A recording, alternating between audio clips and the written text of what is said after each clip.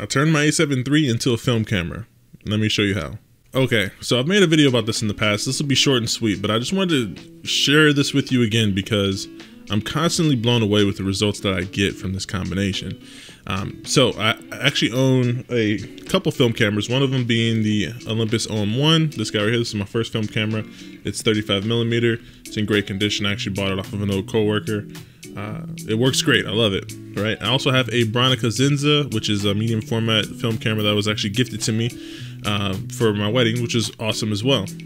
But I've been having this affinity with film, the film look, right? The filmic look, I guess you could say, of the soft kind of autofocus, bloomed highlights, you know, dreamy kind of look, vintage look, and I like taking film photos. Don't get me wrong, but the process of waiting for it to get developed, you know, worrying about properly exposing it while you're taking the photos, it's all just like a big gamble. And then also film isn't cheap either, you know what I mean? It costs money to constantly buy those film cartridges, especially if you're buying like 120mm for medium format.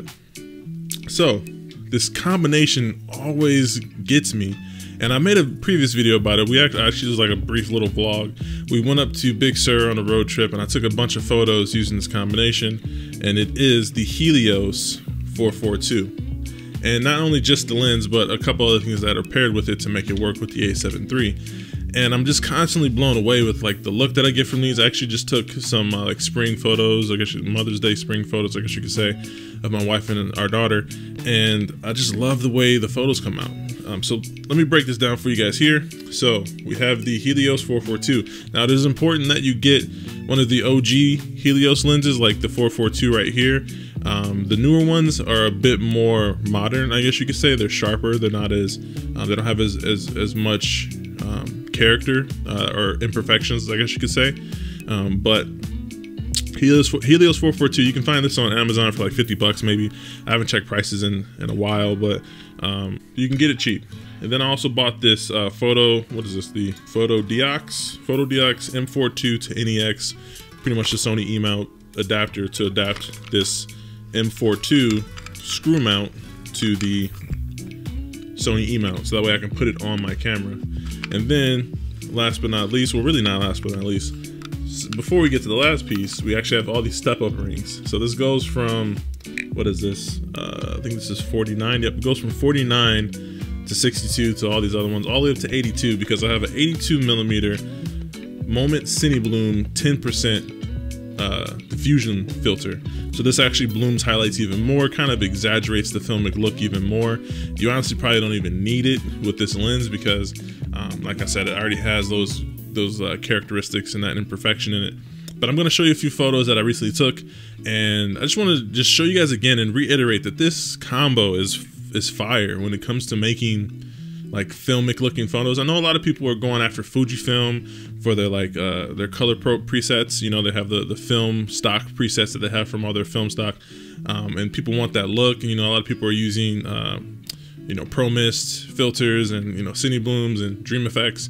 And really the glass is where it comes in, because I mean you could put diffusion in front of any of these super sharp lenses and it's gonna look, you know, dreamy. It's gonna bloom the highlights a bit, but if you really want those like center focus, you know, defocus fringes, a little bit of chromatic aberration, if you're chasing those characteristics and those imperfections, you're really gonna need one of these kind of lenses. And you know, there's tons of other vintage lenses out there. This isn't the only one, but this is the one that I've been using and I can't vouch for it enough. I love it. I just wanted to come in here real quick and tell you guys that.